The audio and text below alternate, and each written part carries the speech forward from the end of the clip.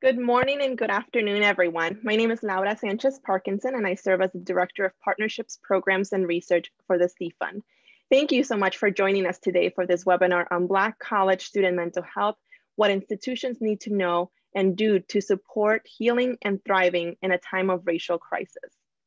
This timely event is a partnership of the National Center for Institutional Diversity at the University of Michigan and the C Fund, a national nonprofit organization focused on supporting the mental health and emotional well-being of young people of color.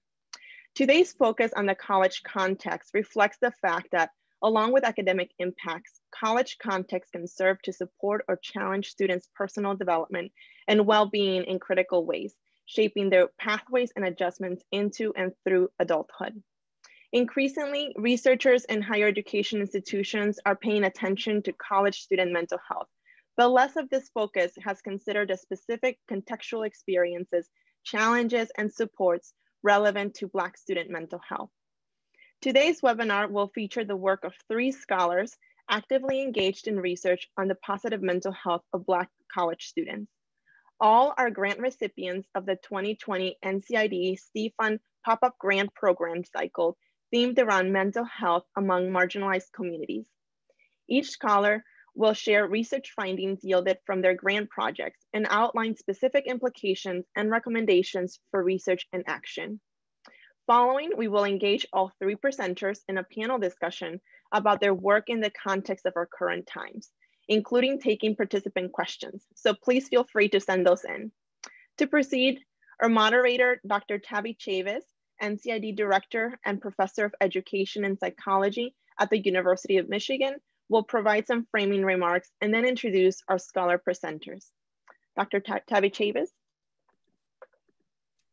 Thank you, Laura, and to the Steve Fund for its partnership and commitment to action and awareness to support the positive mental health among youth of color. Good afternoon, everyone. As Laura notes, college contexts are important in students' academic and psychological development. In addition, research shows that along with the social and academic challenges of college experienced by all students, Black college students routinely report negative race-related experiences in their campus academic and social settings. For example, microaggressions and discrimination, biased stereotype-based treatment, and low expectations. In predominantly white settings in particular, Black students ironically report both isolation and exclusion, invisibility, and hypervisibility, being over-monitored as suspicious and dangerous, for instance, due to their race. Black students' racially marginalizing experiences are sometimes tied to their multiple identities, their race, along with their ethnicity, gender, socioeconomic status, or sexual orientation, among other identities they hold. Such stigmatizing experiences have been linked to poor academic achievement and persistence outcomes, and these experiences likely function to undermine mental health as well. We are starting to see these patterns among both undergraduate and graduate students, thus representing a broad range of emerging adults being impacted by campuses that may be unwelcoming or where students view their cultural backgrounds and contributions as devalued. Now more than ever, a focus on Black college student mental health is critical. In early 2020, Black students' college experiences, like many others, were suddenly and violently disrupted by the COVID-19 pandemic, which disproportionately impacted Black communities in virus incidents, death rates, and economic impacts. In fall 2020, Black students entered or re-entered their college campuses, in person or remotely, after a summer of widespread protests against anti-Black police violence and systemic racism, sparked by public witnessing of videos depicting murders and brutalizing of Black Americans by police, protests which have continued into the present and have been further inflamed by the current political season, including overt discourse and behaviors of white supremacy, from the nation's president, maybe not for long, to local communities and campuses. Many of these Black students, emerging adults who are learning about their identities and how the world regards their identities as they enter and navigate college, also carried with them a new awareness and knowledge that the differential impacts of COVID-19 are directly and indirectly due to systemic racism. That said, while the pandemic and current racial crisis are new, systemic racism in higher education and society is not. And Historically and currently, Black students have brought and bring many personal and cultural strengths to their campuses that they draw on to maintain motivation to persist and succeed, and that can be leveraged to support their positive college adjustment, including their mental health. For instance, our research and that of other scholars demonstrates that Black students' ties to their cultural and racial identities and to their cultural communities can help mitigate or buffer the negative impacts of racially stigmatizing college experiences such as discrimination and biased treatment. In other words, despite the challenges of racism, many Black students show college resilience. But just because Black students are resilient does not mean we should leave Black students out there to survive and thrive in college by their own efforts only. And all students aren't resilient in the same ways. For instance, some students' efforts to be academically resilient in negative campus racial climates can come at the cost of their mental health and well-being.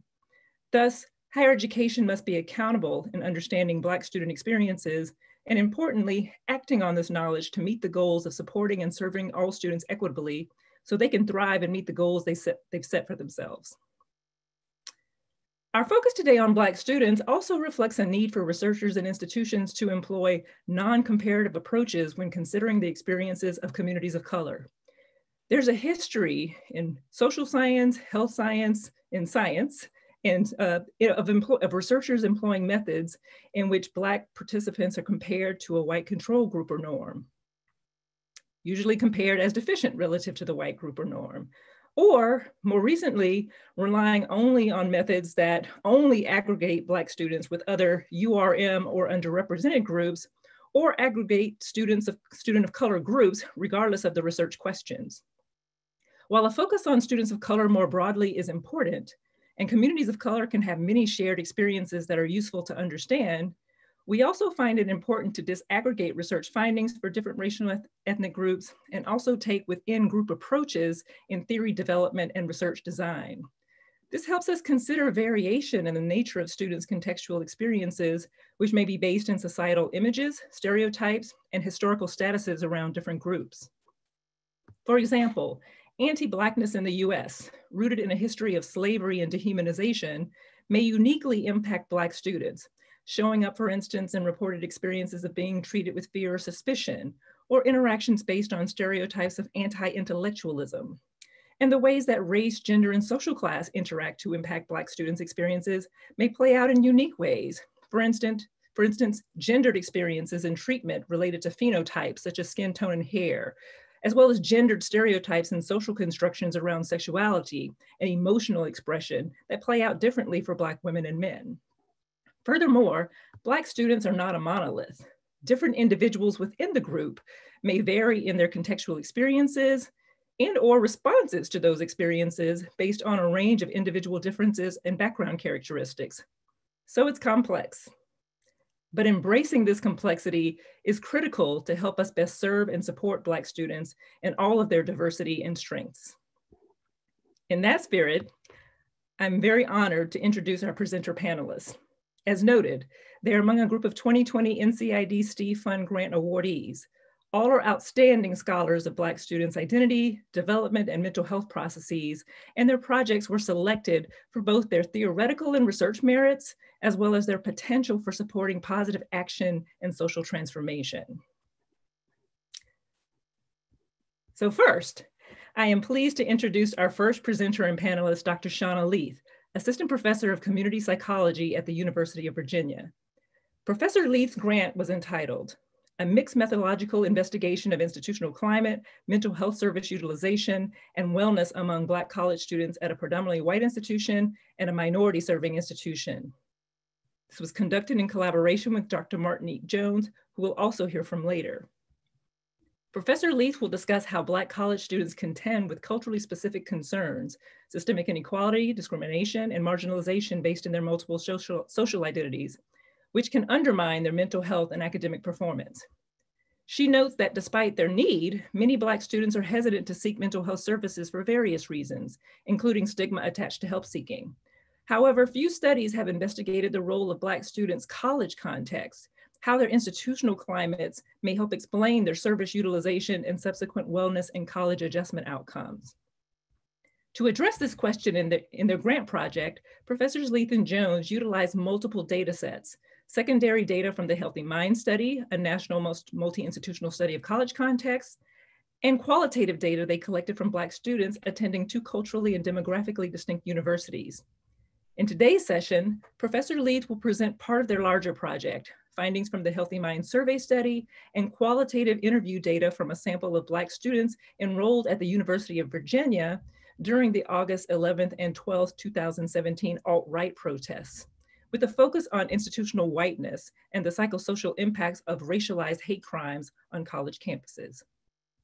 Now, without further ado, I'll turn it over to Dr. Leith.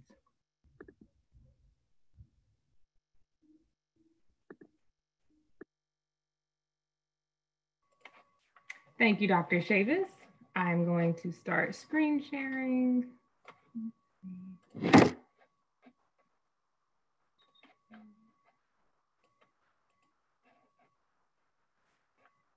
Beautiful.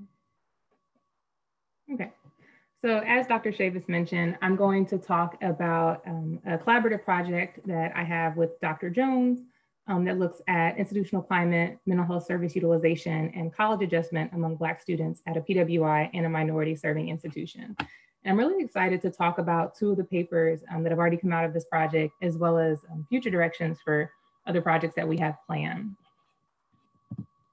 But first, just briefly about how I got here. So I was already introduced in the bio.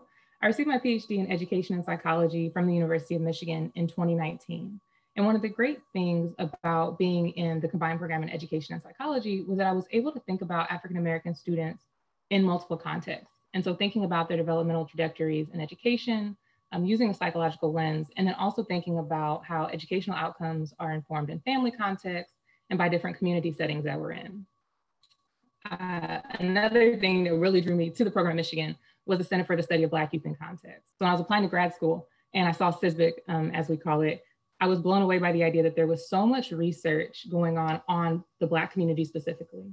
So thinking about racial socialization and racial discrimination and racial identity formation, and with an explicit focus on Black youth's cultural and individual strengths. And so that was a huge push for me to apply and to attend there. And I think one of the really important things about that training is that then anything that I'm writing, the grants or manuscripts, I'm always thinking from this strengths-based perspective about how do we challenge deficit-based narratives of Black students and really focus on resistance and some of the beautiful things that are happening within the Black community and in their different settings. And now I'm currently an assistant professor in my second year at the University of Virginia. And my research has more so shifted to focusing explicitly on Black women and girls. And so thinking about their intersectional identities of race and gender and social class, and thinking again about holistic development within different settings. So again, looking at family, educational settings, community settings, et cetera. So then we get to the NCID project itself specifically. During my time in Michigan, I met a fellow sister scholar, Dr. Martinique Jones, and we had overlapping interests. I had done quite a bit of work on institutional climate, and Dr. Jones, I won't say too much since she'll be talking to us soon, but she's a mental health clinician, and she had this very explicit interest in thinking about Black women's wellness and how Black students access college services. And so when the Steve Fund call came out, we got together and we said, hey, do you want to put together a project? We're thinking about similar things. And wonderfully, our project was funded. So let me get into the first study that I'll be talking about, which looks at linked faith and mental health. And then I'll go into a second study that focuses on Black student resilience. And then I'll spotlight what's coming next with some of the papers that we have planned. So the project goals one was use secondary survey data, as Tabby mentioned, the Healthy Mind Study, which I'll talk about a bit more, to examine the associations among Black students' perceptions of institutional climate and their mental health service utilization. So again, how they're seeking help from counseling services on campus. And then we also collected data. So the first part of the project was using this existing nationally representative set. And the second part of the project was to collect our own data through semi-structured individual interviews with Black students in two different institutional contexts. So really thinking about what does it mean to be at a predominantly white institution compared to a minority serving institution, and how Black students access services and to promote their wellness and their sense of adjustment. And so we also collected interview data in April of 2020, which was a very interesting time, to say the least, to be collecting data on mental health and institutional climate, since COVID was really out the gate, and we had the Black Lives Matter protest about to, and that was a core part of the project. So then the first paper, which is currently under review at the American Journal of College Mental Health, draws on the Healthy Mind study, and we drew specifically on the data set that was collected in 2019. And so it included 589 Black college students, 52% of them were women, and they were at 15 racially diverse institutions across the US. So when we were thinking about, let me explain a little bit about linked fate. It was this idea of Black college students' perceptions of mental health and institutional climate being linked to other historically and structurally marginalized groups in higher education. So not only thinking about how Black students are doing on campus themselves, but how do they see the institutions treating other groups, right? We specifically focused on first-generation students, lower income students, racial ethnic minority students, women, and LGBTQ students. And a caveat there is that we recognize that Black students are within each of these groups. But again, when you're using secondary data, you are limited to the confines of what's available. And so those were the specific demographic groups available in Healthy Minds. And we examined the effects of institutional diversity climate. So Black students' perceptions of the diversity climate for these different groups on Black students' sense of anxiety, depression, and positive mental health. And for each of these, I'm willing to take questions during the Q&A, but I just have a few brief slides to really spotlight the findings and to introduce the data itself. So a brief snapshot that we found. In general, we found moderately high levels of anxiety and depression among Black students across institutions. So we use a series of multivariate analyses and logistic regressions, and we controlled for institutional type in terms of racial ethnic diversity, as well as students' current financial status and past financial status, and we considered GPA. And we were troubled to find that overall Black students weren't necessarily doing well, right? They were reporting, again, as I mentioned, higher levels of anxiety and depression and higher relative to the mean score. So we were looking between 0 to 21, and their average scores were around 14 to 15 on both of those. The perceptions of the climate being more welcoming to women, immigrant students, LGBTQ students, and students from lower socioeconomic backgrounds was associated with higher levels of positive mental health and lower depressive symptomology and anxiety among the students. I want to pause for a moment to talk about that, and then I'll mention the within group analyses. So again, this idea of when institutions are thinking about how to support Black students' mental health, it's important that Black students are saying institutions are treating other student groups well, equitably as well, right? And we didn't find as many studies that talked about this thing, not only a linked fate, but about how historically marginalized groups or Black students in this are thinking about other student communities. They see initiatives related to first generation or lower income students as tied to how they will also be regarded and treated on campus. So we also did some within group analyses with the Black students in our sample, and we found that overall Black men reported more positive mental health compared to Black women. We found that older students reported lower depressive symptomology and anxiety. And again, we talked about that a bit in terms of whether older students were more adept at navigating the campus climate, and they were more accustomed to the institutional norms around campus climate. And so again, perhaps they reported lower depressive and anxiety symptoms there compared to newer students who were transitioning to the institutional context. And then we also found, as we might expect, and consistent with prior literature, that students who had fewer financial stressors reported more positive mental health. So again, I think the study did a great job of kind of confirming some of the things that we know, that we need to support students financially, that we need to support students as they transition to college and think about how they're doing in their sense of adjustment. And I think we're also interested in looking a bit more at the gender differences. And so thinking about mental health and wellness among Black male students, Black women students, and why those might differ, but then also considering measurement and how we're capturing these constructs. Which leads to limitations and next steps for this particular study. We precluded students from responding about their intersectional experiences, which I alluded to a bit before.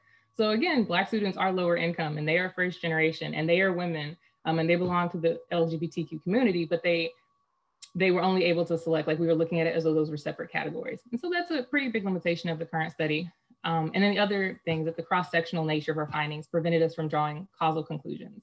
So we really see this as kind of setting the groundwork for thinking again about the links between multiple structurally marginalized groups and Black students' mental health and well-being.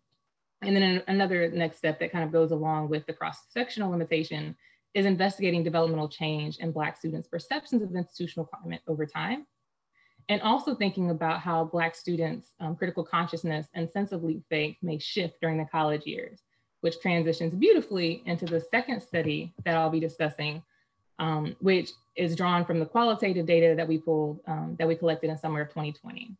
And so the title of this paper is That Something That Stood Out Was Just the Resilience, Black Student Resistance in the Wake of August 11th and 12th at the University of Virginia. So again, this paper is currently under review at the American Educational Research Journal.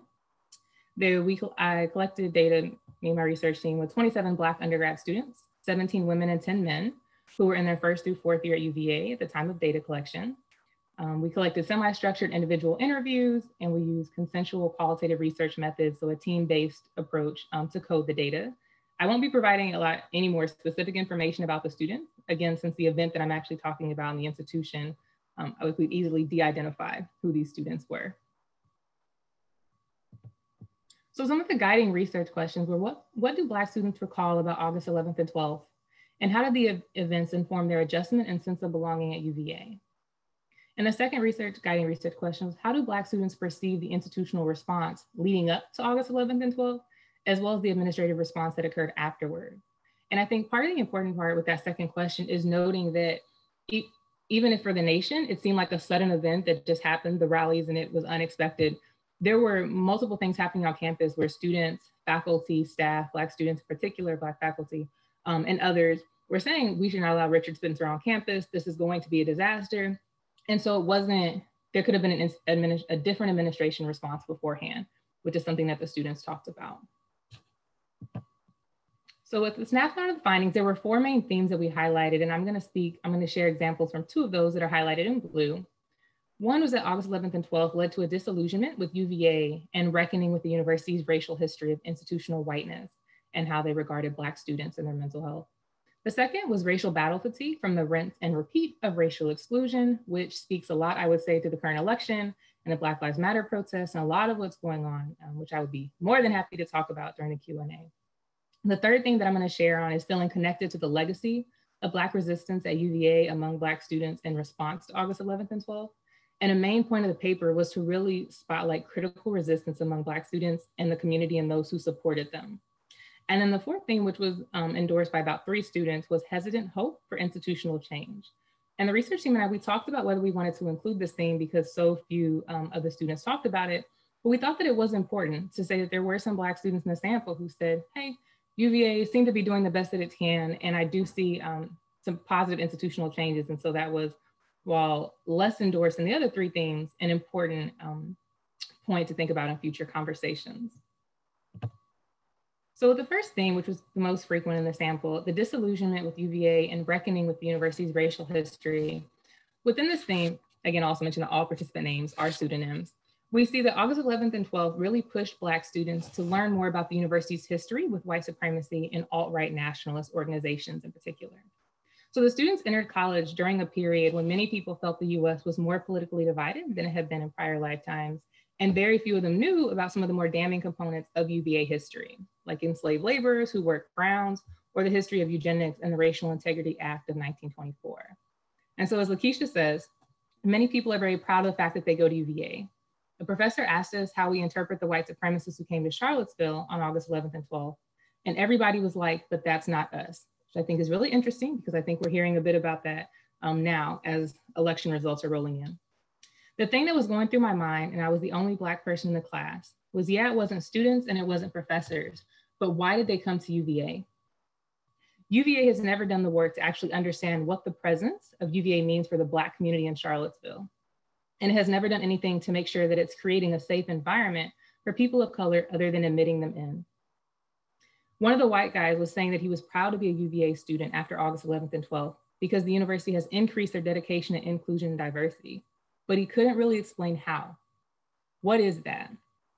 Right, so we see multiple things in this quote, which I don't want to spend too much time here because I have to introduce some other things, but she says, you know, there was a distancing for white students on campus where they said, oh, the folks who came to campus, they were not us. But then she says, why did they feel entitled to come to this space at all? And what does that say about anti-Blackness and racism and how it's a cultural norm at the institution for Black students who are attending?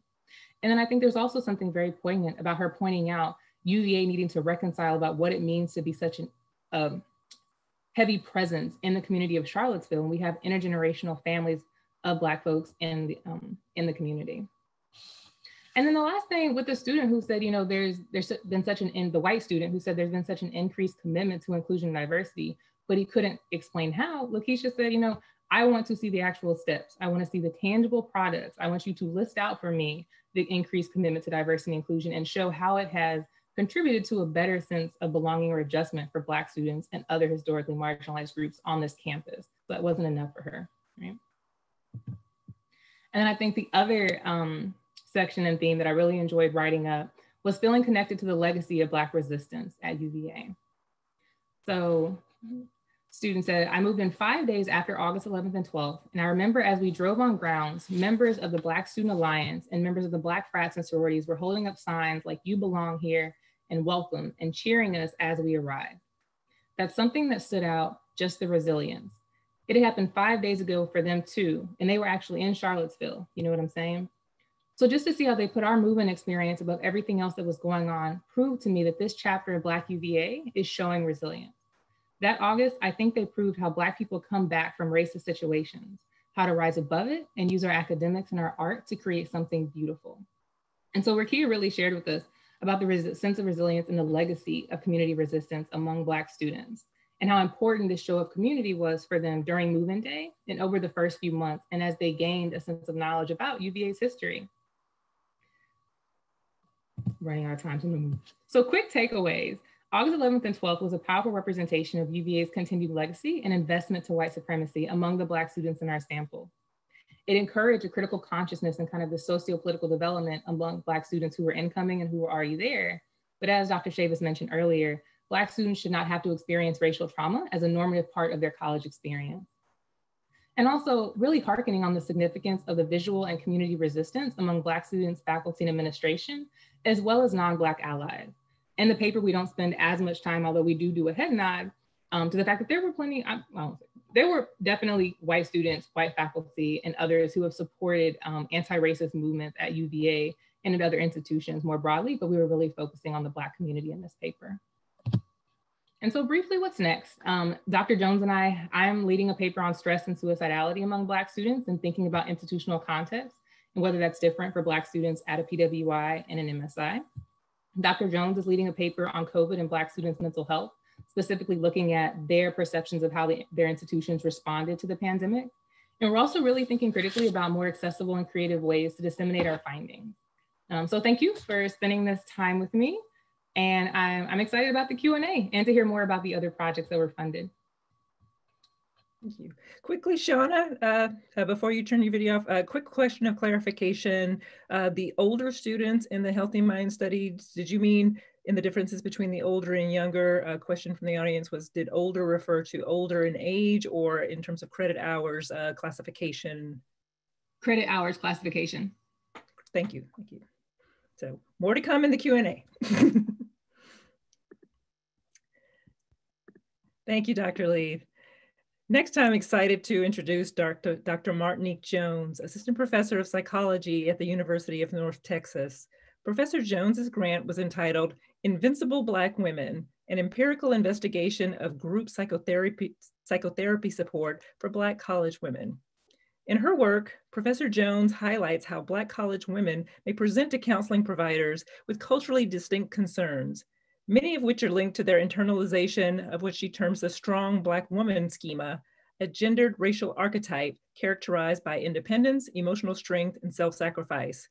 While Black women's cultural strength orientations have been linked to resilience processes and a variety of success outcomes, the deleterious psychological impacts of the strong Black woman schema also are increasingly documented. However, few action research or intervention efforts have explored how to mitigate its negative effects. Accordingly, Professor Jones's project uses qualitative methods to explore the utility of a group psychotherapy intervention, Invincible Black Women, developed by Jones and Pritchett Johnson in 2018, in reducing the negative impacts of the strong Black woman schema on Black women's wellness. I'll now turn it over to Dr. Jones.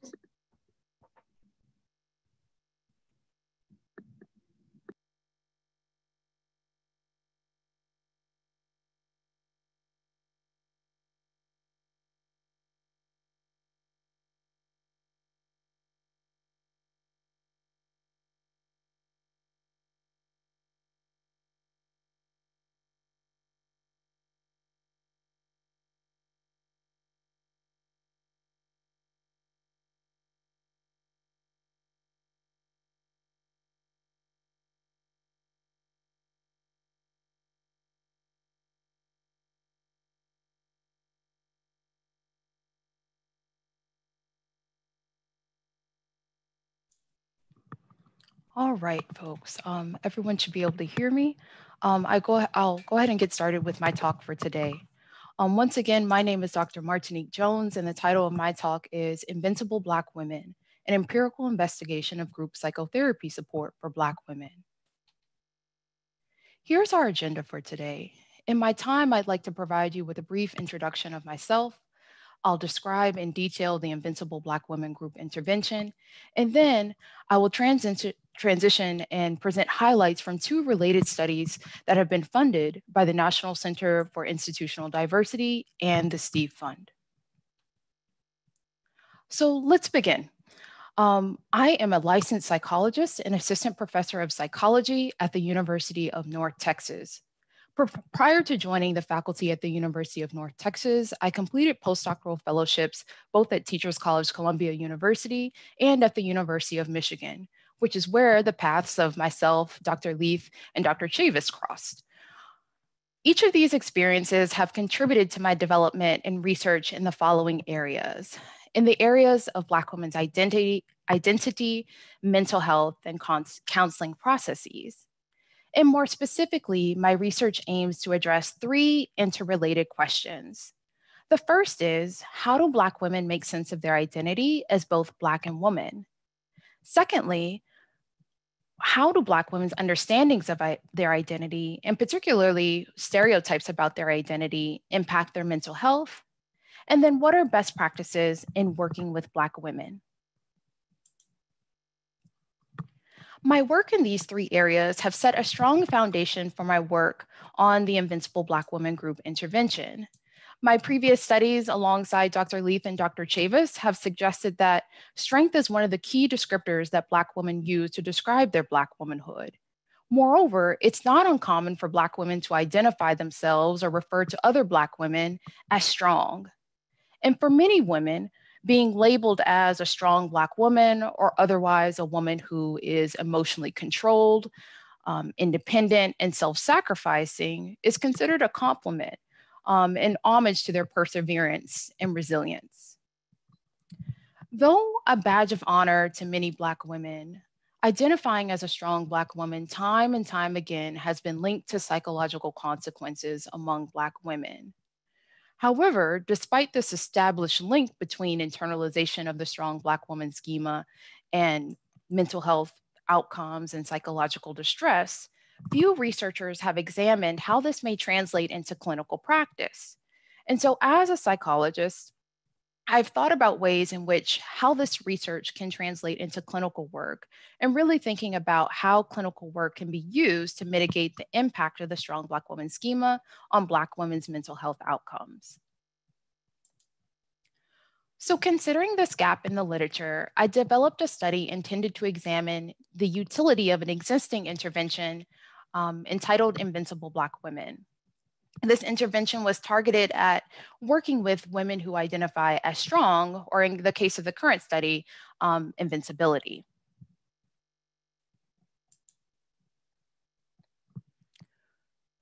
So the Invincible Black Women group centers on promoting self and social cultural awareness among Black women. It seeks to foster connection among Black women, and also it seeks to enhance the utilization of wellness services among this demographic. The group is structured such that it is 9 90-minute sessions that are semi-structured and process-oriented, meaning that whatever women bring to session each week is what we talk about, and we spend some time processing the natural dynamics that emerge within the group. The group traditionally is comprised of 6 to 10 women, self-identified Black women, and 2 facilitators, one of which has historically identified as a Black woman, but other facilitators, white women, other folks of different racial and ethnic backgrounds have also facilitated the group. So IBW in many ways is similar to traditional psychotherapy groups in the sense that it includes a screening of women for their appropriateness of the group, traditional group sessions, as well as a final group session, which we refer to as termination. However, the group is distinguished by 2 components, and that is in its outreach and this thing that I would call consultation. So let me start by talking about the outreach component. Considering that many Black women, in particular strong Black women, may be hesitant to seek services in spite of their needs, outreach of the IBW group is critical, or outreach for the IBW group is critical. This involves counselors going outside of the counseling center and engaging with Black students, not only notifying them of the services that are available, but also reducing the stigma associated with utilization of services. Also, prior to the end of the group, all the women in the group participate in a pre-termination consultation session. In the context of this one-on-one session, women are debriefed about their counseling experiences. The counselors talk to them about what they believe the woman's next steps may be, growth edges that she wants to work on. But most importantly, this consultation session is used to reinforce help seeking. And so once again, when you're working with a demographic of women who may be hesitant to seek services or doubtful about services, that reaffirmation that seeking services is okay is critical. So these are two components that distinguish the intervention. And so as it pertains to investigating the IBW group, my research question was as follows. Basically, I wanted to know what makes it work, what facilitation style, what topics, and what format makes the intervention effective. To address this research question, I sampled 16 Black women extracted from 2 cycles of the Invincible Black Women group. And the women were asked to complete surveys before and after the group. These questions prompted women to think about the components that they thought would contribute to a beneficial group experience, as well as what they believed that they would gain from their group experience. And then after the group, the same questions were posed, but in past tense. So for instance, we asked women, what did you gain from the group and what topics did you experience as beneficial? We submitted our results to descriptive and thematic analysis and came up with the following results. All of the women reported having a beneficial experience. They reported the group as being helpful or somewhat helpful. And what's really interesting about the group is that as a result of participating in the group, women reported experiencing enhanced confidence, heightened vulnerability, and increased feelings of support. And so if you think about these last two components here, these are exact opposites of the traditional strong Black woman schema that I described. So as opposed to being emotionally controlled, women say they're now vulnerable. As opposed to feeling independent and I have to do everything on their own, they felt like they had more support. So in many ways, the group did what it was supposed to do in terms of shifting this idea of strength. We also found that the format was effective. So going out and notifying women of services, increase mental health knowledge and reduce mental health stigma. And once again, consultation sessions affirmed help-seeking behavior. We also found that the semi-structured format of the group enhanced women's ability to bring up what's most relevant to them to session. And so this included topics related to their identity as Black women, discrimination, and other forms of isms that they were experiencing. So based on these findings, we concluded that interventions like the Invincible Black Women group are effective. They not only facilitate connection among Black women, but also support them in addressing some of their culturally specific concerns related to their identity and racialized experiences on campus. Now, the conclusions drawn from this study led me to 2 additional questions. The first question is, who is best suited to facilitate these types of groups? And then the second question is, what can facilitators do to optimize benefits? So with the support from the National Center for Institutional Diversity and the Steve Fund, I've been able to explore these questions more thoroughly. And more specifically, alongside Dr. Leith, I've been able to explore the significance of race in counseling among Black college students. And so as Dr. Leith mentioned, she and I sampled over 45 Black college students and specifically asked them about their experiences of counseling and the services provided by their institutions. In one of our studies, which is centered on Black students' perceptions of race in counseling, we found that Black college students expressed a preference for having Black counselors. Though there were a subset of students in our sample that said racial matching didn't matter, there were many more Black college students who noted that there were significant barriers in working with non-Black counselors, which included a limited understanding of their cultural experience. Some have been said that non-Black counselors were unable to engage them in a way that contributed to therapeutic benefit. And many others reported marked benefits to being matched with a counselor who is Black or a Black woman, and that facilitates cultural understanding. As it relates to a desire to have a Black woman counselor, Nemaya, which is a pseudonym from our sample, she's a first-year student, she mentioned, "I prefer a Black woman. That similarity kind of will go a long way, and I feel like I can be understood and I can feel heard and also seen," which she thinks is important.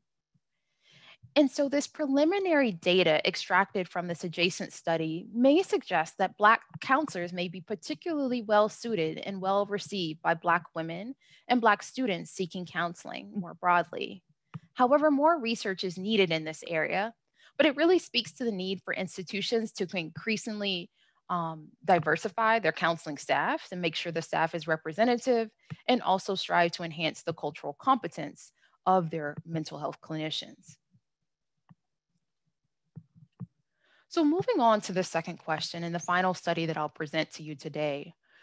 Answering this question of what facilitators can do to optimize the benefits of the IBW group is the focus of my second study. Myself, alongside communications scholar Dr. Sharday Davis at the University of Connecticut, and I will be examining the themes and communication patterns among Black women and facilitators and members in the IBW group. More specifically, we'll be examining what is being communicated and to the extent to which these messages may be strong Black women affirming or strong Black women shifting. So said differently, we want to know, what are women saying to one another that may affirm the strong Black woman schema or perhaps reinforce these unrealistic ideals of being emotionally contained, independent, and self-sacrificing? And then what are things that women are saying to one another that supports this shifting? So shifting towards vulnerability, shifting towards independence, and shifting towards self-care. To assess these data, what we plan to do, or to assess this question, we plan to collect data in the form of audio transcripts and video from 3 sessions of the Invincible Black Women group. And these group sessions are going to be focused on strength, strong Black womanhood, Black joy, and sisterhood. And so the transcript data extracted from these sessions will give us information about what women are saying in the group and provide us insight as to how we can support facilitators and Black women themselves in engaging in conversations that shift strong Black aspects of the strong Black women schema to that which facilitates and enhances their overall wellness. So at this point, that concludes my presentation for today. I would like to, before wrapping up, thank the funding sources, in particular, the National Center for Institutional Diversity and the Steve Fund for having me this afternoon, as well as my collaborators, including Dr. Leaf and many, many others. Thank you so much.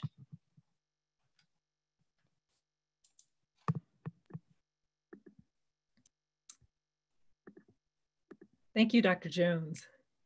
Our third and final presenter and panelist is Dr. Carmen McCallum, Associate Professor of Leadership and Counseling at Eastern Michigan University. Professor McCallum's grant project was entitled Unspoken Truths, an exploration of graduate students' mental health and well-being. Professor McCallum's project is part of a larger mixed method study examining the experiences of doctoral students with mental health challenges. In this presentation, she will focus on qualitative data from Black student participants collected at the onset of the COVID-19 pandemic and the racial uprising sparked by the police murder of George Floyd. Professor McCallum's findings will illuminate students' experiences during these unprecedented times, including experiences as they were attending classes at their respective institutions. An important part of this project's contribution is that it is responsive to the great dearth of scholarship on mental health processes, specifically among Black graduate students. I now turn it over to Dr. McCallum.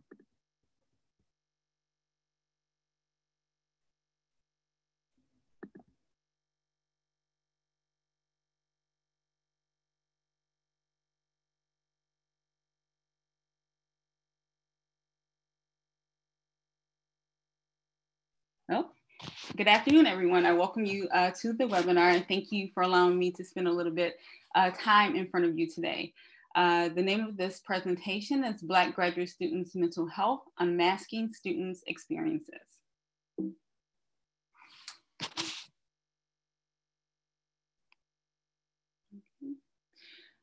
This is a collaborative project, and I always think it is important to honor those who work with you. So here you have a list of my team, and I would just like to say their names: Allison Boone, Susanna Long, Eli Vasquez, Kellen McEnroe Cooper, and Gloria V. Fonseca Borland all contributed to this project. So why Black graduate students' mental health? I think it's important to give a bit of orientation to researchers as they begin to study, particularly Black students in this day and time. It has become popular to study Black students, and so I think it's important to give a background of why. So for myself, I am a social worker at heart. I received my MSW from Wayne State University in 2000. And because of that training, I've always been concerned about people who experience racism, discrimination, and any other isms. Individuals who are often pushed to the margins, and especially individuals who look like me. My graduate studies were conducted at the University of Michigan. And at that time, I witnessed several students across doctoral programs struggling with mental health challenges, often feeling isolated and alone, with very little support from departments or the university. These students struggled in addition to the stigma that comes with mental health. They didn't see that they could reach out for help, and when they did, they didn't receive the support that they needed. I witnessed students stop out and come back, and I witnessed students leave their programs completely. It was that made me interested in continuing to study the concerns of students with mental health challenges. Additionally, there's a pressing need to understand Black graduate students' experiences, which leads me to talk a little bit about what we know. There is a mental health crisis in universities. Particularly when we talk about mental health, we focus on undergraduate students, but there is a mental health crisis among graduate students as well. When we look at the literature, we find that depression rates among doctoral students are more than 3 times higher than the general public. In a study by Evans et al., we find that 40% of doctoral students experience moderate to severe depression or anxiety.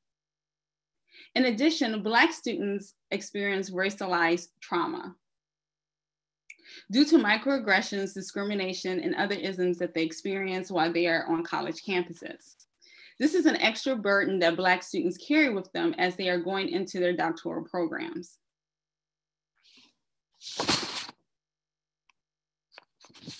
So a little bit on the literature that's currently out there.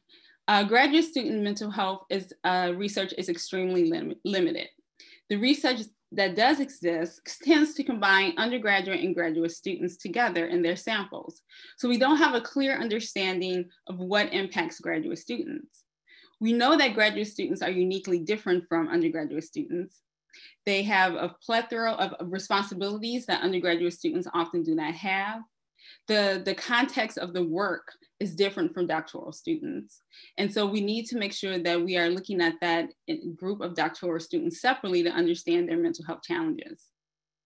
Another group of literature that we have on graduate student mental health tends to combine programs such as master's and PhD.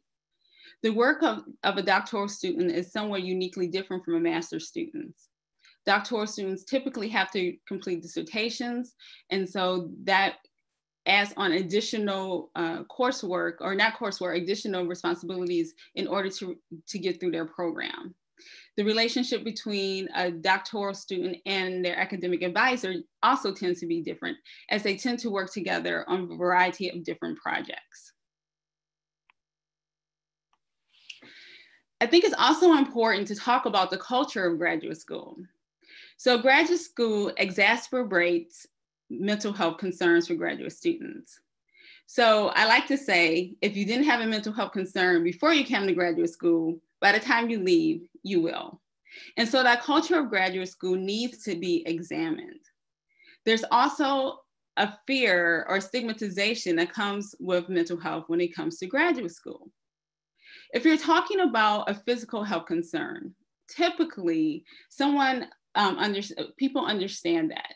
So if you tell someone you have cancer, you tell someone you had a heart attack or a stroke, or you broke your arm or your leg, typically faculty members and others in institutions can understand and will provide accommodations.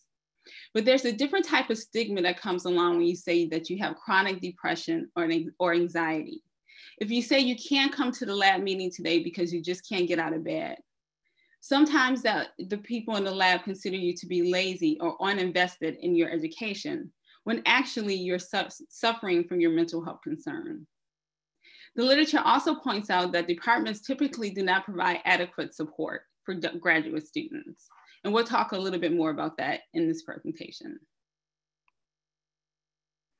So the purpose of the study is to create a deeper understanding of Black graduate student mental health concerns, to understand the impact of graduate school on Black students' mental health, and to provide recommendations for institutional programming and support.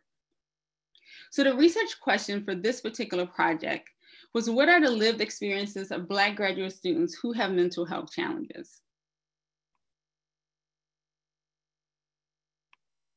This is a part of a larger mixed method study in which 172 students took a demographic survey. In the survey, we also asked several questions regarding their mental health challenges. We asked them to list them and also to take a scale that allowed us to determine the degree that their mental health challenges impacted their graduate school experience. For this particular project for NCID, we went back to recruit students because the first time we did not really have any students of color. And so due to the funding of NCID and the Steve Foundation, we were able to go back and recruit 47 students of color, 25 students which were Black. 100% of the Black students we recruited indicated that they had mental health concerns. We did a total of 10 interviews, and one of the 10 interviews that we conducted has not been included in this analysis due to not meeting one of the criteria. There were 6 males, 3 females, in the ranges of age between 22 and 41. They were all PhD students identified as Black or African American, and their listed mental health concerns consisted of anxiety, depression, stress, and PMDD. So we did a bit of open coding to look at emerging themes. We combined those codes together. We went back through the transcripts. 2 of the team members each read 1 transcript, and then we were able to come to consensus when there were any discrepancies. So what I'd like to talk to you about is our preliminary findings. And so I think it's really, really important to understand that we were conducting this data in the midst of COVID-19, at the beginning of COVID-19. And then we had the racial uprising with the murder of George Floyd. And so in the beginning, we realized that we cannot conduct these interviews without taking the time to check in to see where students were, particularly with these 2 issues. In a data analysis, we thought that we would be able to pull apart what was happening pre-COVID and post-COVID, but what we found was that these experiences are transcending how students think about their present situation and also their past. It's also important to know that for graduate students, mental health concerns have increased tremendously since COVID and since the racial uprising of George Floyd. In a recent study of over 4,000 of US-based STEM PhD students conducted from May to July, the number of students who reported anxiety disorder or major depressive disorder rose 13 to 19 percentage points since 2019. So as we move forward and we think about the research that we want to continue to do on Black graduate students, and particularly Black graduate students or students of color, we cannot separate that from what's happening in their lives. The notion that we have to continue as normal doesn't work. We can't continue as normal because life as we know it is not the same anymore. And so we have to embrace where we are in order to figure out where we need to go. So overview of the themes, if you consider that this racial uprising that we are experiencing is a pandemic, We have the impact of two pandemics, the COVID-19 and racial uprising. We have to tell or not to tell, accommodations, and participants' recommendations. So underneath COVID-19, what we found really, really interesting amongst our graduate students is that they found that this pause that we all experienced as we went into quarantine allowed them to focus more on their mental health. This is actually opposite of what we thought we would find as we began conducting these interviews. But students really said that they were able to, because they were not out and about, they were able to sit down and focus on their mental health. And they also felt that it was the one thing that they could control. So this student says, it has caused me to take better care of myself. I am making sure I'm taking my medicine every day. What I control is taking my medicine. If I feel I can reach out to my therapist and keep my regular therapy appointment. And so for me, what it has caused me to do is to hold on to the things I can't control because everything else is out of control. So the students in our study really paid attention to their mental health because of things like telemedicine and be able to reach their counselors through Zoom. They were able to keep their regular appointments and often increase their therapy appointments.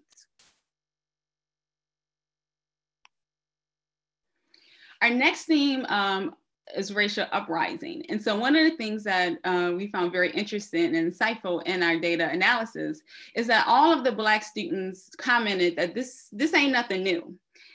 We've been dealing with police brutality for years.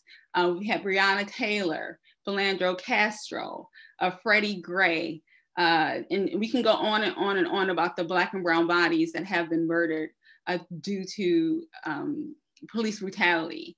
And so what was really disheartening for our participants was to have others races, particularly white individuals, feel like this was something new. And so this particular participant said, I've been dealing with a lot of killings and injustices that have been happening. That's always been a part of my life, being a Black woman. Seeing these things happen. But really what's annoying is folks finally asking, how are you doing? Oh my gosh, I'm so sorry. Everyone is just having these epiphanies. All of that definitely added to a decline in my mental health, right? So receiving phone calls from individuals you haven't spoken to in the last 10 years to see how you're doing as a Black person in society. Students talked about that, and that negatively contributed to their mental health. Participants also felt like they had an obligation to be involved in a way that they hadn't been before. So this student said, I feel more of a necessity to be a thought leader in the conversations around diversity. And so creating safe spaces for people to have those conversations is really what has impacted me, right? So having to step up and be involved in these conversations in different ways, it has impacted students' mental health.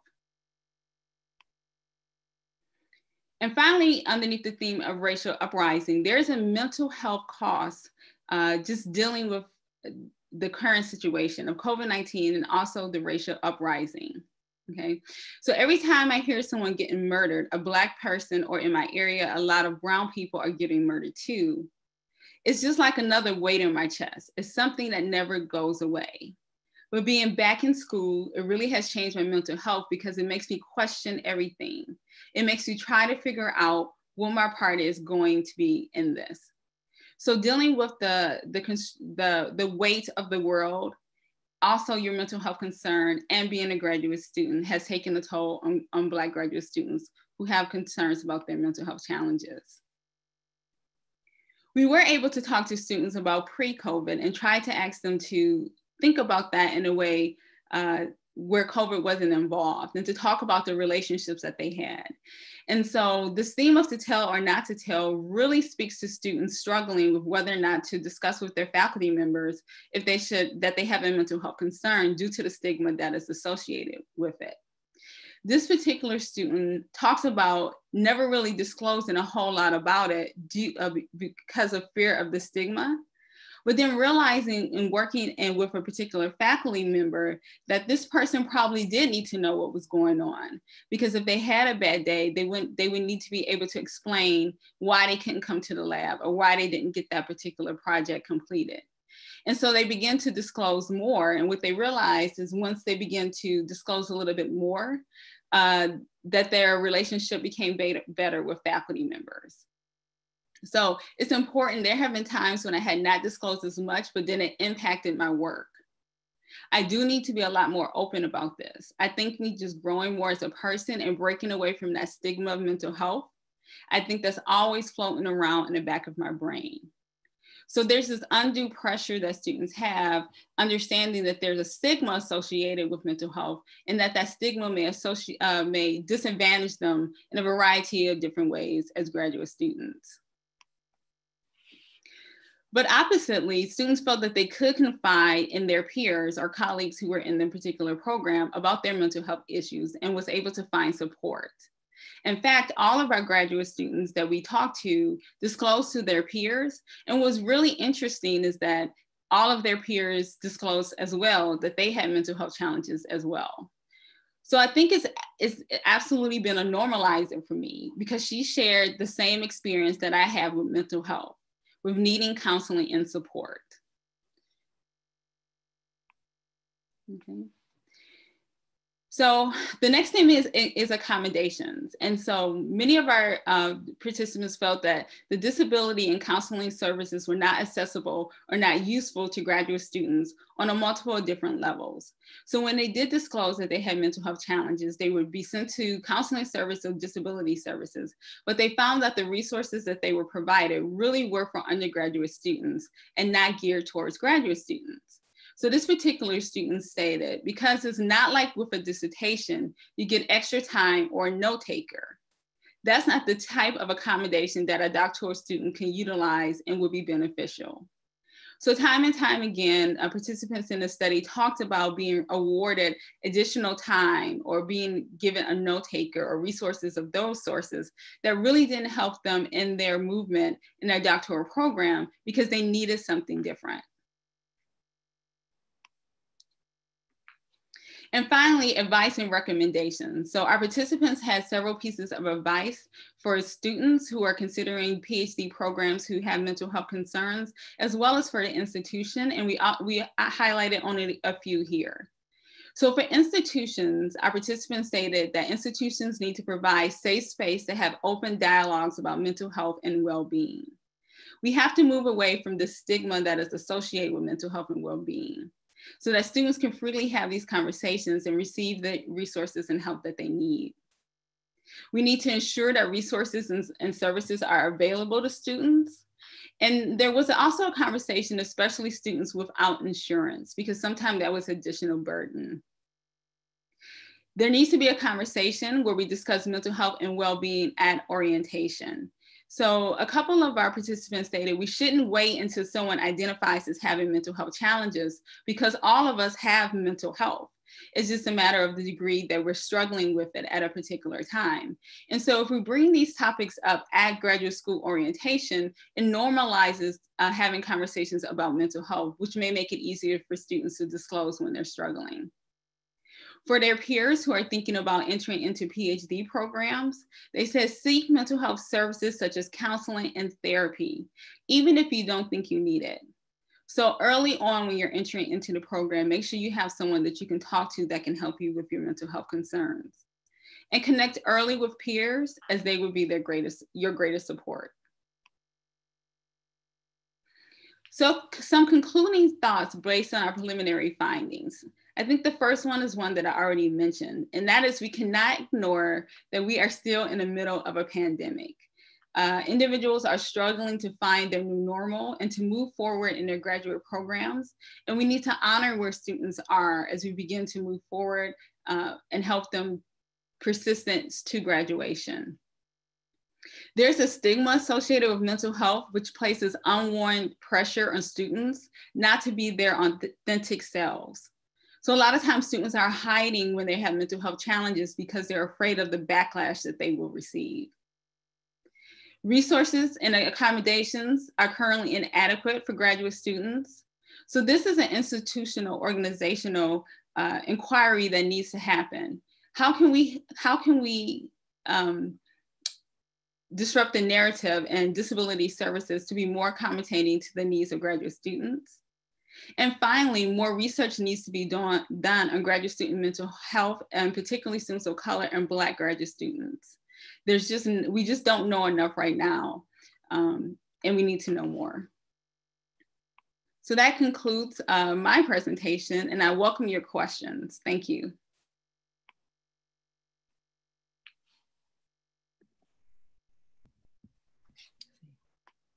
Come on back all.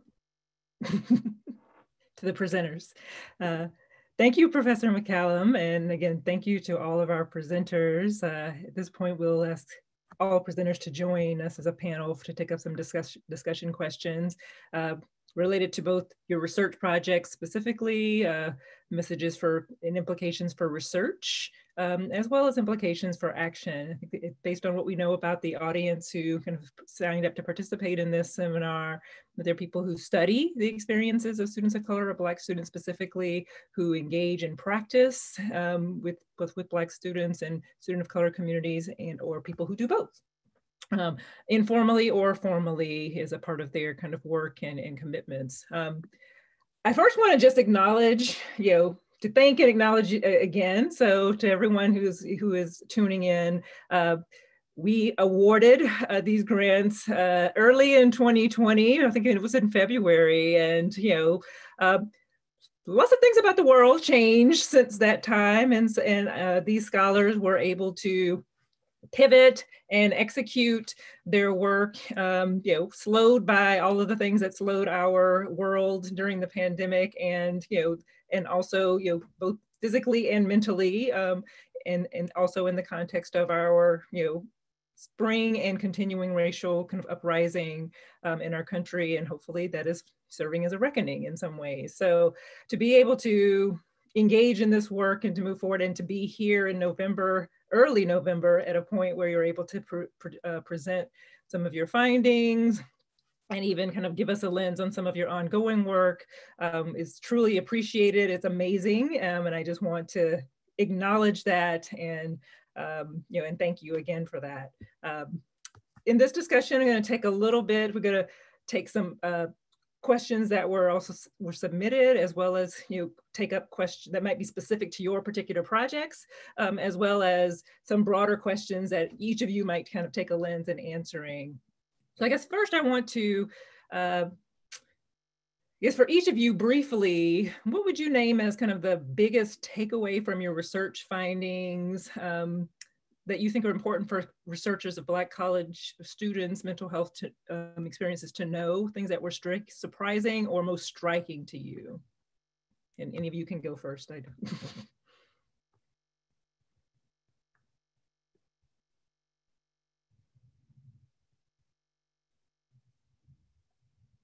You're not a shy group.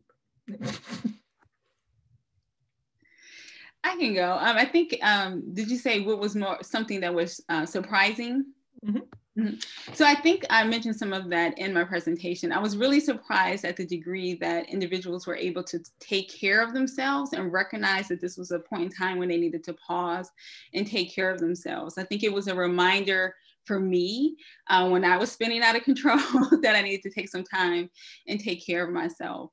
And I think also this acute awareness of how race does intersect with their experience as students, as graduate students, but also with their mental health. And so many of the participants talked about there's already a stigma of them being a Black student and whether or not they belonged in these predominantly white spaces. But then in addition to that, they had another layer, which was their mental health. And so they didn't want to expose that and have yet another thing that may be used against them. And so I think that really needs to be unpacked, and that as we're exploring graduate students' mental health, we really do need to kind of segregate our research in order to be able to dive into this particular population, because I do think that there are unique things that are happening with Black graduate students regarding mental health that need to be uncovered.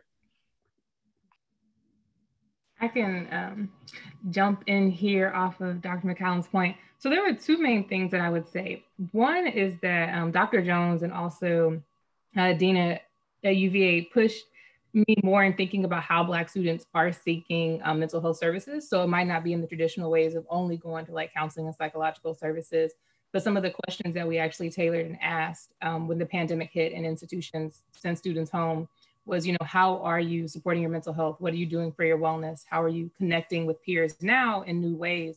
And so really hearing students talk about the ways they were like throwing virtual parties at the beginning. I mean, I think there's more than a little pandemic fatigue then, now, but back in March and April and May, they were really finding different ways to engage with their peers that I wasn't aware of, and that was surprising.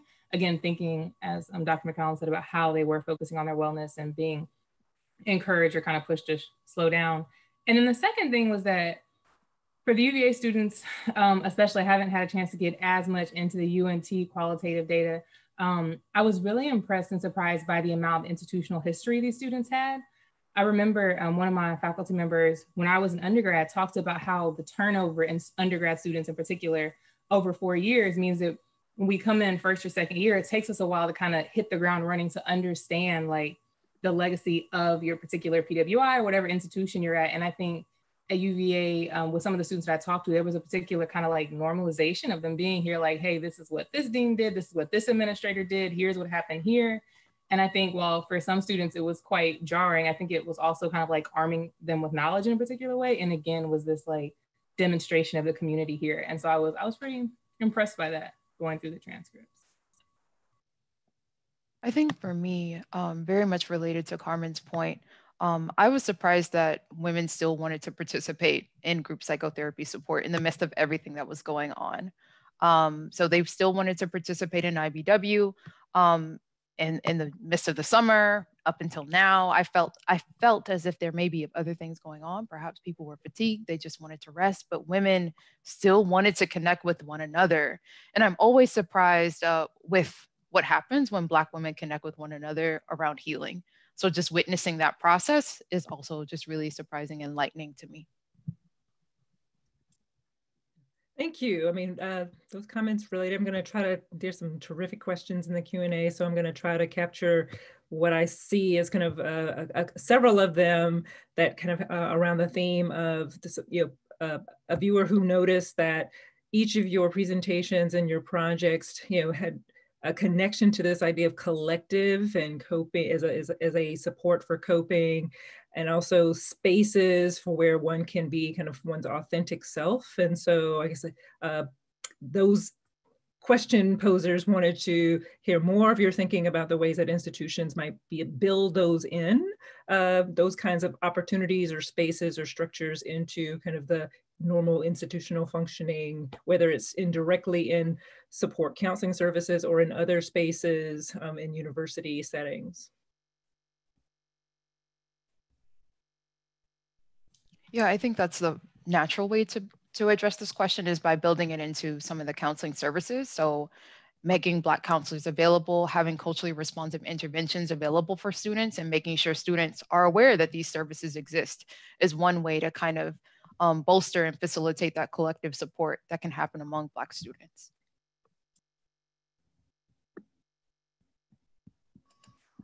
There was an incident that happened on campus recently around a multicultural student center at UVA, where a Black woman asked white students in particular to be mindful of the space, because apparently like there were more white students coming into a newly renovated space that was the multicultural student center. And so in response, the president released a statement that said that the multicultural student center was for everyone, right? And I think I mentioned this because it came up in the interviews where the Black students that we talked to were frustrated by that response. And so to your point, Tabby, too, I think it's also important for institutional leaders to recognize that these spaces matter, that putting funding and institutional backing behind these spaces matter, both formal, like cultural centers, Black student centers, et cetera, departments, hiring faculty, et cetera, and then also informal spaces. And that, again, I think kind of the focus on institutional climate, when there are these moments, like the incident that happened with the Multicultural Student Center, they were frustrated when there seems to be this general, what one student said, like a cop-out to say like, oh, this space is for everyone, when they could instead have said like, we designed this space to be for students, students of color, and for it to be a safe space. And now that kind of undermined that message when they said, no, it is for everyone. So I think that that's something that thinking about administrative power, like in the positions they hold, to also back student concerns when they're saying like, we need these safe spaces and we need you to also help continue to make them space. continue to make them safe by acknowledging that they exist for a purpose, where we can be our authentic and true selves in community with one another.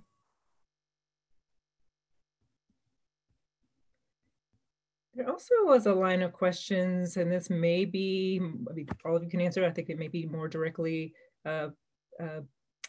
directed toward Dr. Jones and maybe Dr. McCallum about facilitator and counselor race. And so, wanting to kind of dig a little deeper into your thinking about, the race of the group facilitator or the counselor. One question space was, why do we have so few counselors and of color, mental health providers of color in these kind of campus spaces? Another question is related to the attributes that, if all counselors can't be people of color, that are most critical to help serve and support students, Black students in this case. So I think there were a line of questions, several questions about, from people who are grappling either by being someone who is not, a person of color, engaging in the counseling space, or wanting to know more even about the, for counselors of color, what are the critical attributes that they bring? They're not naturally kind of bringing an orientation, but what are the critical attributes that they're bringing that support students that might be scaled or socialized or trained, among other professionals. So I said a lot of stuff there, but there were like a number of questions that kind of issue resonated with a number of the viewers who posed questions. Yeah, I can speak a little bit more about that research study. And so once again, we just queried students about their perceptions of college counseling centers and the services that are provided. We did not directly ask them about the significance of race in counseling, but in students' responses, time and time again, they noted that one of their barriers to seeking services was a limited representation of Black counselors. They said that Black counselors were better able to understand their culturally related concerns, their experiences on campus, etc. And there was a sample of students who also noted that by being paired with counselors who were not African-American or did not self-identify as Black, there were some barriers, which included that cultural mismatch. Some even noted that they felt like their experiences as a Black student were being invalidated. And so we do understand that not all counselors are going to self-identify as Black. Not all counselors are going to self-identify as Black women.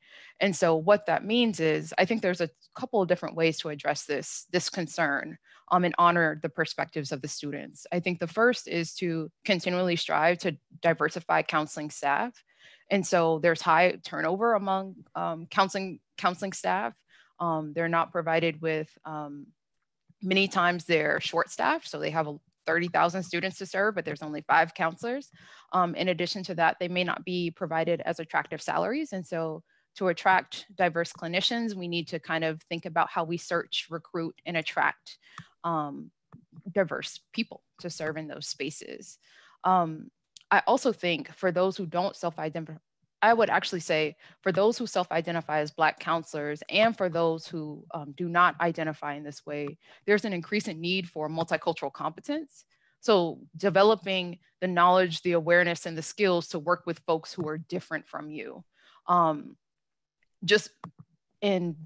Though Black students may be expressing a preference for Black counselors, all of us, Black or not, may be struggling in cultural competence. And so one thing that counseling centers can do is to continually train their staff on how to work with people who are different from them. So hopefully that answers aspects of the question.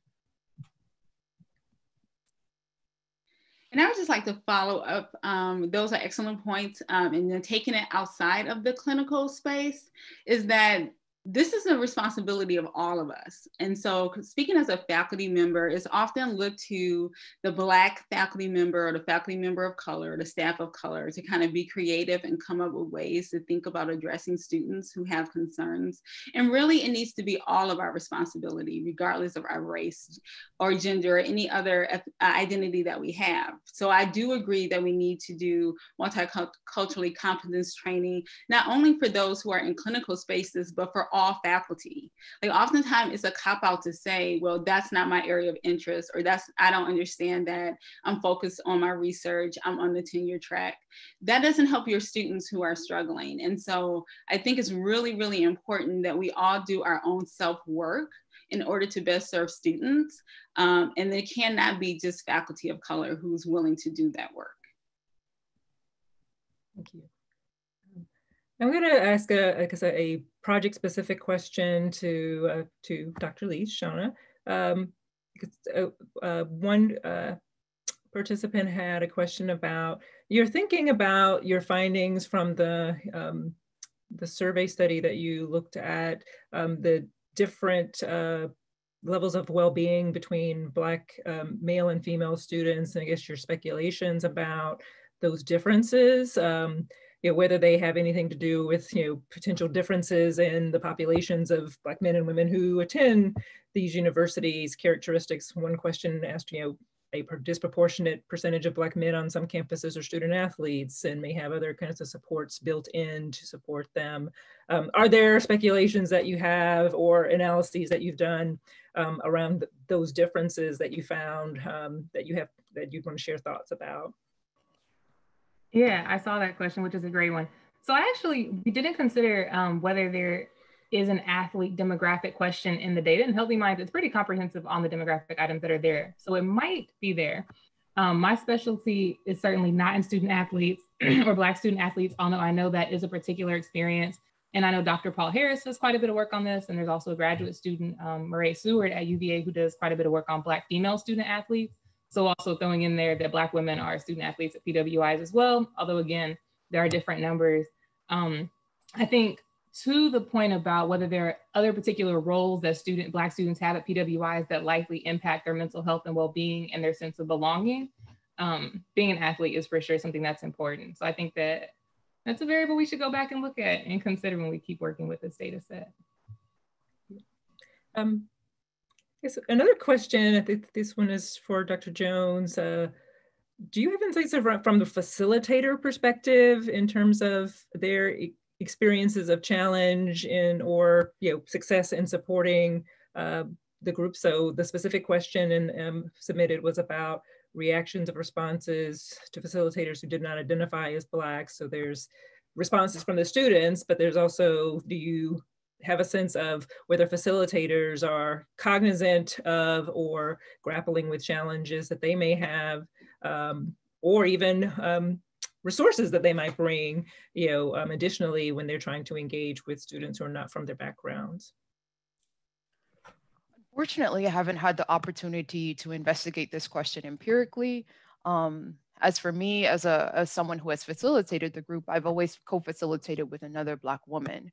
And so I'm really curious to know what it's like to facilitate the Invincible Black woman alongside someone who does not identify as a Black woman. What's really interesting about the intervention is that it was actually developed by a white woman and a Black woman psychologist. And so the group, as I mentioned, has historically included one self-identified Black woman, but other women have cycled in and out in terms of co-facilitation. And so I don't want to speak to what it may be like to not identify as a Black woman or co-facilitate alongside someone who is not a Black woman, because I don't have information about that yet. But I imagine that facilitating that group and not identifying in that way may come with some specific challenges. But I look forward to exploring that further. Dr. McCallum, I think a specific question geared to your project was a question of clarification around disclosure to peers in your work in your project. Were Black graduate students disclosing to other Black graduate students specifically, or to other student peers? And I think it also relates to some other questions about safe spaces and support spaces, the kinds of safe spaces that students may have access to. So would you mind clarifying that part of your study?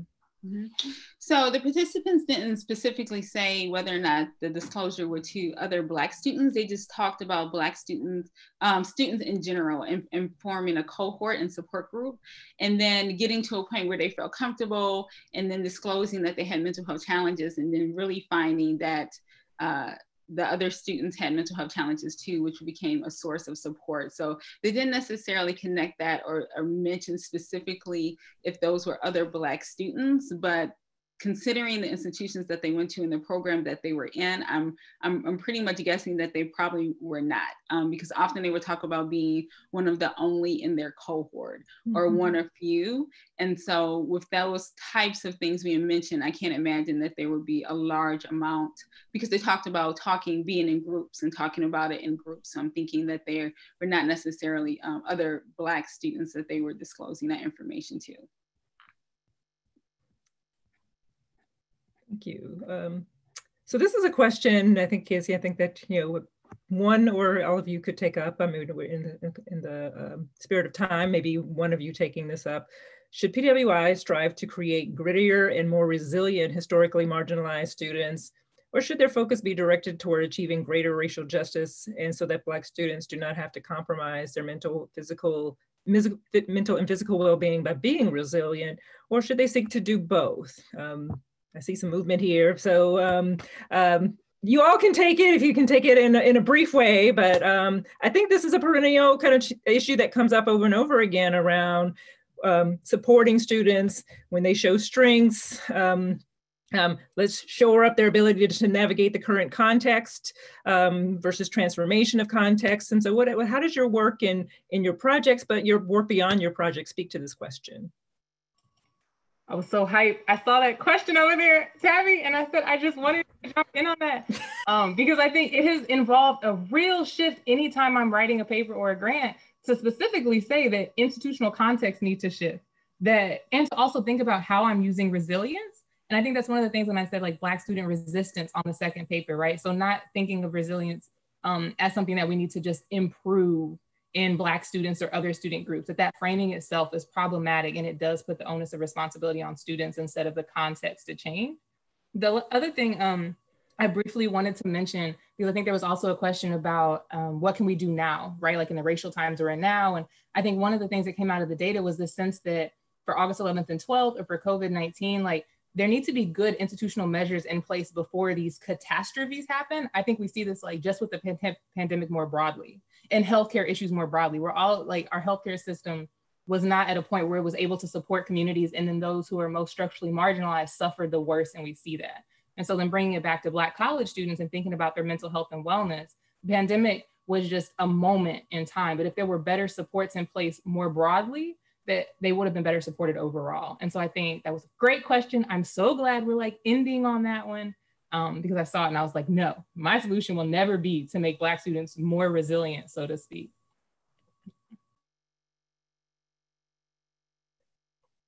Any other responses to that, or? She said it perfectly. I agree. And I will just add, I mean, I think as someone who studies student identity and also see a few comments in the chat, to note that concept of grit and enhancing student resilience, particularly the concept of making students more gritty, is grounded in kind of an intellectual kind of perspective too, so that the idea that, students don't, we should shore them up because they're deficient of things that they don't have. Or that it's compensatory. Let's make them more gritty because they don't have other kind of attributes that allow them to navigate successfully college student spaces, such as intelligence and other kinds of strengths. And it also assumes that they already are not gritty. That students, in order to actually successfully navigate these spaces, must already be bringing in extra resources and orientations and supports that other students don't have to think about as they're navigating their spaces. So I think that was a perfect question to leave us on, because embedded in all of your research studies was a strength perspective in the ways that you characterized, framed, and described the experiences of Black students, and also an institutional accountability perspective that our job is to, as institutions, is to be responsive culturally, socially, from a mental health and well-being perspective to the needs of students. So with that, I will thank you for participating. We have so many other questions that we weren't able to get to, so we actually will figure out some methodology as we post the recording and some resources related to the talks, including some of the features from the slides for the participants and for other viewers, to also figure out some way to engage some of these other questions that are really critical, specific to each study, or cross-cutting questions across them. Thank you, panel. Thank you, Drs. Leith, Jones, McCallum. Thank you, participants, for attending today. Thank you to the Steve Fund for partnering with us on the Pop-Up Grants program in this seminar, which helps support the research by these esteemed scholars. Again, note that the session was recorded and will be publicly available on our NCID website and social media pages, along with other resources that relate to the themes and the research presented.